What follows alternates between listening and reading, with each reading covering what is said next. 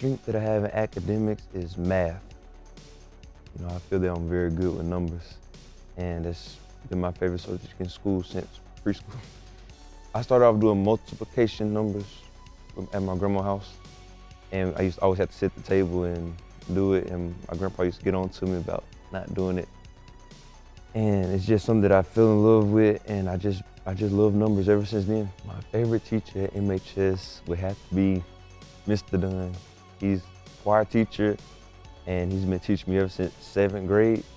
But I love all the teachers at MHS, so if they see this, I don't want them to feel any type of way, but Mr. Dunn has to be my favorite teacher, and we can have a great relationship.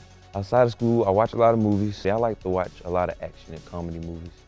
And sometimes I'll watch scary movies. If I get a chance to ride a horse, I'll ride a horse. Nobody believes me though.